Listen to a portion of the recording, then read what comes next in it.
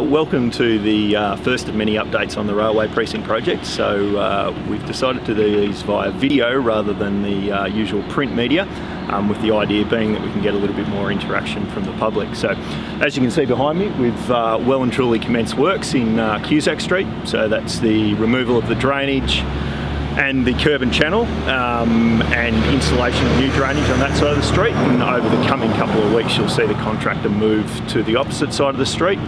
There's also some water main works that need to happen as part of the Northeast Waterworks, and you'll see them moving down the street progressively. This stage of the project should take about 3 months. That will link up the rest of the project, so then we'll move into Norton Street and then on to Docker Street. The ultimate aim of the project from here is to really activate the open spaces within the area and allow better connectivity for both pedestrians and cyclists moving forward.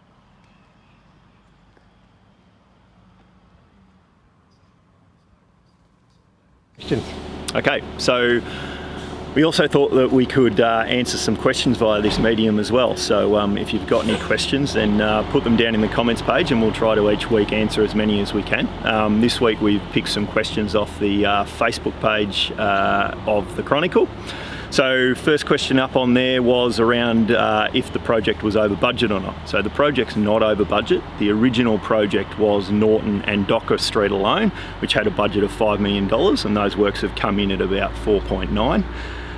The second stage of the works is Cusack Street, and that's a standalone stage of work. So although the total value of the project is over $6 million, the actual part of the works that was originally scoped is still under budget.